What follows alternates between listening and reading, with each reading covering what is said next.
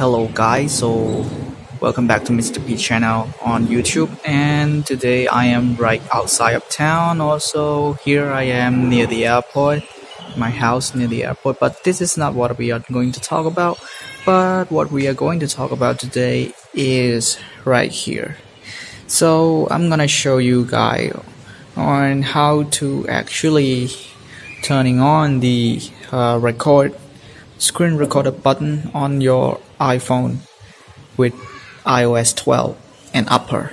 So how to actually do it? So let's start. So this is the iPhone 6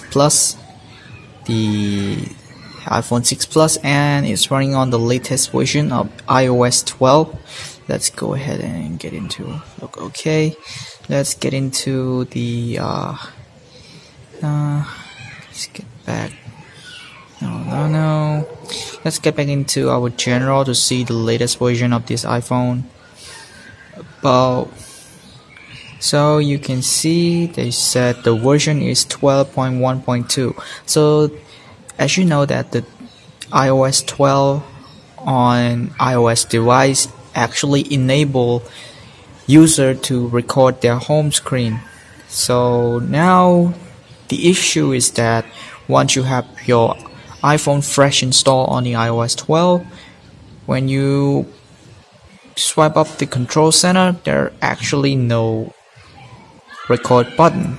Even from the top of the notification center, there is actually no record button. But this is just because iPhone don't want to get, just because Apple don't want to get their user to be more complicated on the mobile function, so that they have arranged the notification to be customizable, which means you could customize the control center. It's control center that you can do the customize, add some button on it. So now we are going to add some record button, screen recorder button. So how to do it? First of all, we're going to setting, and then just because we're going to setting, we will land on a setting page like this. And then we're gonna head into the control center, and then you can see the word customize control. So tap on it and scroll down. You will see the word that said screen recording. Just tap on the plus right there, and you got your screen recording up here, which means set the word include. And there is more function, more control down here. You can just pick up anything you want, but we're good from now. So we're gonna head back into our home screen and swipe up. So now you can see there actually a record button down there. So once I press record, it will start to count down from 3 to 1, and it will start to record the screen. So this is actually how you customize your iOS 12 record button on your iPhone.